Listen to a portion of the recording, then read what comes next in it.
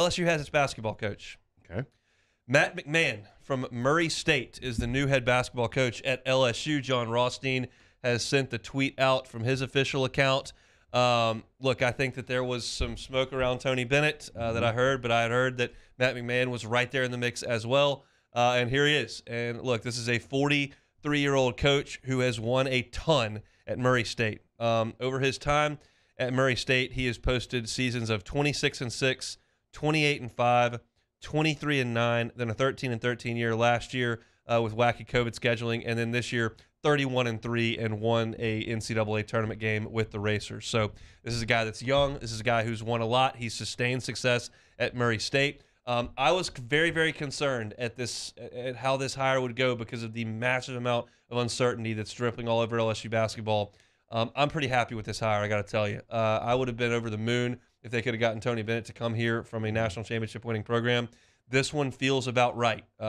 It feels like a guy who's on the rise, who realized this is his shot, who understands the value in building a program, and he's going to have it's going to be a rough start. His first year, they're probably going to be terrible next year. I don't have any problem saying that. I think his team is going to be bad next year. I think it's going to be very difficult to fill the roster out. You may have the entire floodgates run out. It certainly has on the signing class, and it may on the roster moving forward. But I'm very happy with the guy who has been to really 3 NCAA tournaments in a row, and he's won a game a couple of times. They didn't obviously go 2 years ago with COVID, and then last year they didn't go because it was a goofy year. They went 13-13, whatever, just played OVC games and went 10-10. But he was back on top of the mountain this year, was 31-3 and beating the brakes off everybody they saw in the Ohio Valley. So I'll do a lot more research this evening on the style of play, look at some interviews and some tape like that. But just knowing the numbers, understanding the program that he's built and sustained there at Murray State, I think Scott Woodward did a really good job here. Yeah, I mean, I think Scott's done a phenomenal job at all the coaching hires he's had. I won't go as far as home run hire. I think there's some questions, like you said, we need to do a little more research on him. But I think when you look at Murray State, obviously John Moran, everyone knows him right now, probably an MVP candidate right now, and being able to recruit a guy like that to your program that's not one of the bigger programs in the country just let you know what type of recruiting, his eye for talent. And I think that's something you're definitely going to need right now.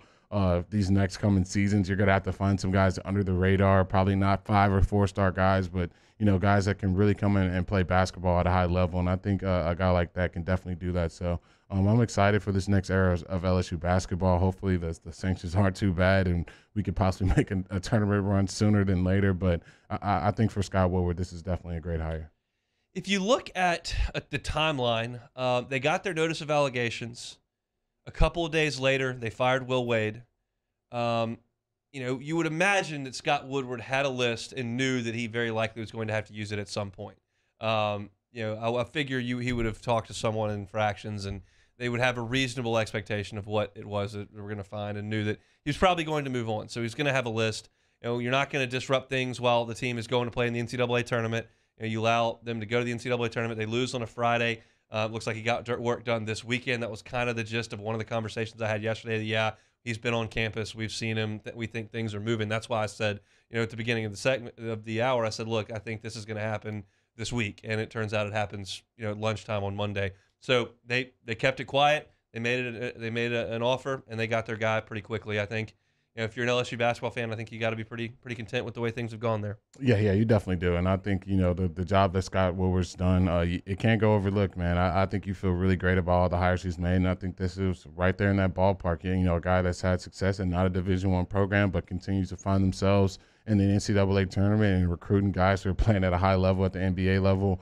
That's what you want, especially right now with where this program's going to be and where it's headed.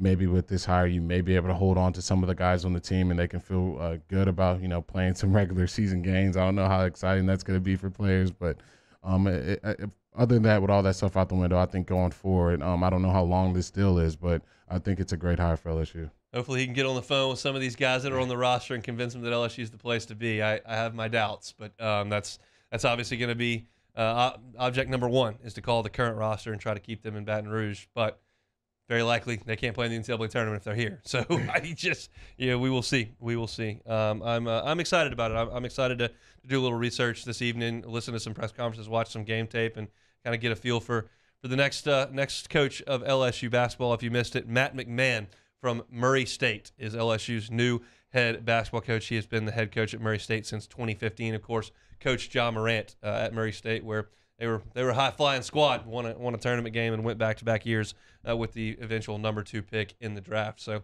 probably can recruit a little higher profile players than that moving forward, but that one turned out pretty good.